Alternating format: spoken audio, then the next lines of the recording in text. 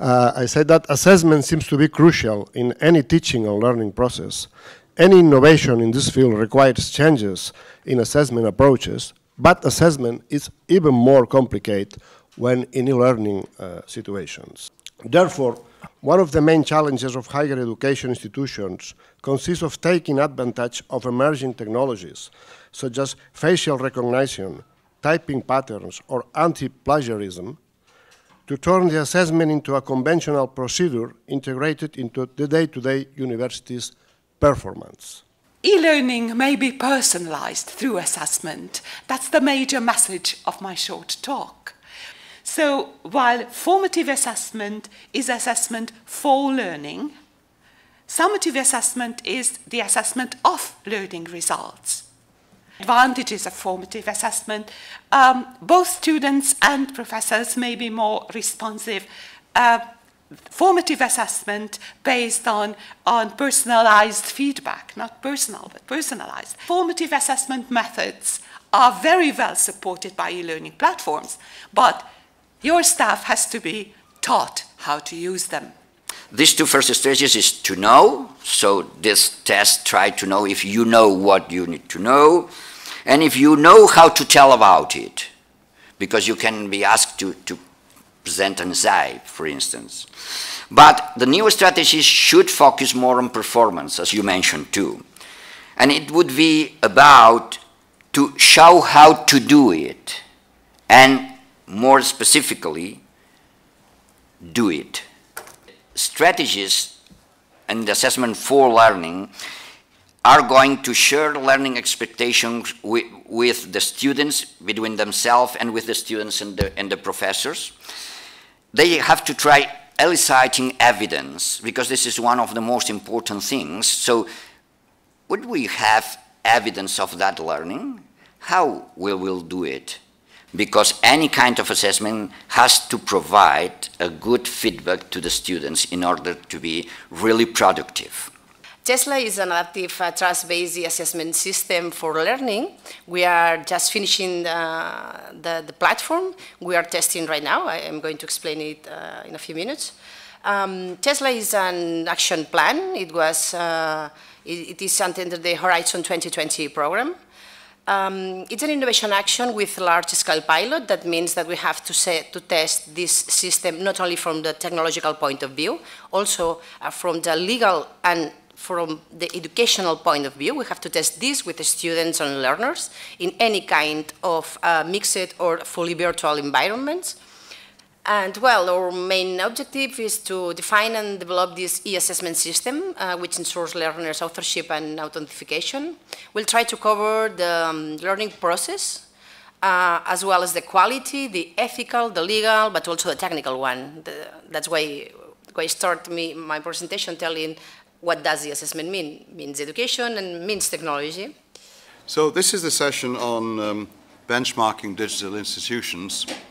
And I'm Paul Bacsich from Sero Consulting, and this is my colleague António Teixeira from Universidade Aberta.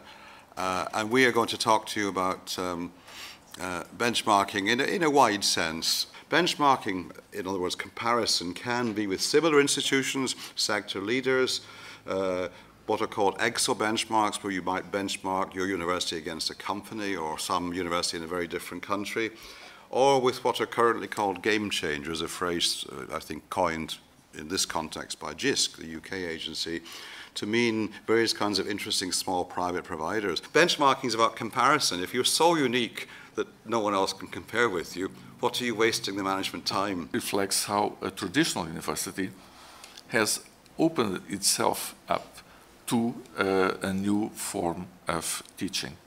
This is one aspect.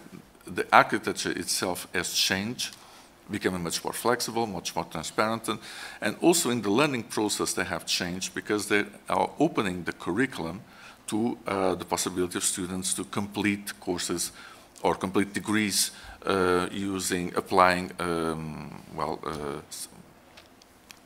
learning experiences that were developed in MOOCs elsewhere, so outside of the institution, and with the other kinds of mobile learning experiences as well. the changing of the organizational culture. You can change the methods, you can change the technology, of course, you can change a lot of things, but it's much more difficult to change the organizational culture. This will take time, and it doesn't happen so easily. So if you can, as Paul was suggesting, cut your institution by slices, which are the main areas of expertise or operation, can be these ones, like the differentiating between the access to content or the production of content, the tutoring services, the curation, and the other activities. Or you can slice it by departments, or you can slice it by faculties, well, or by the different kinds of criteria.